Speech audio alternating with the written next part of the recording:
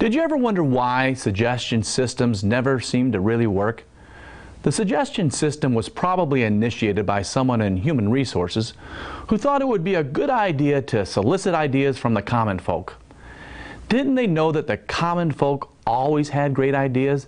They just didn't have a way to express them? I wonder if these same inventors of the typical suggestion system also installed one within their own home to encourage their reclusive children to come up with ideas to improve the family experience.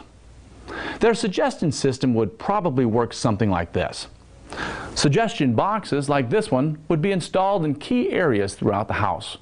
Perhaps one in the kitchen, one outside of the kids' bedroom, and one near the punch clock by the front door to track when the children leave and return to work, home.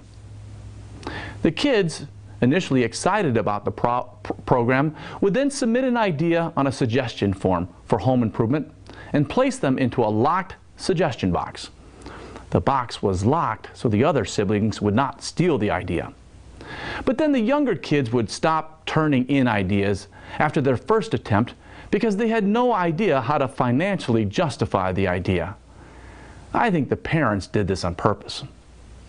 Next, the kids with a short attention span would stop submitting ideas because they would grow tired of not receiving any immediate feedback due to the fact that their parents would only meet once a quarter to review the new suggestions. The most responsible children would also grow tired of the program because they would not be included in the presentation of their ideas to the selection committee, mom and dad. And if by some remote chance that their suggestion was accepted, they were not allowed to be involved in the implementation phase. The typical suggestion system would fail, just as it does in most companies, because it does not respect the individual.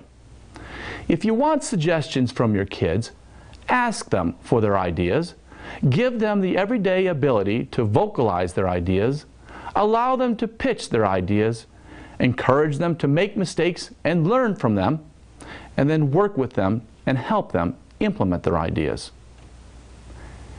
And then go back to work and do this with your employees.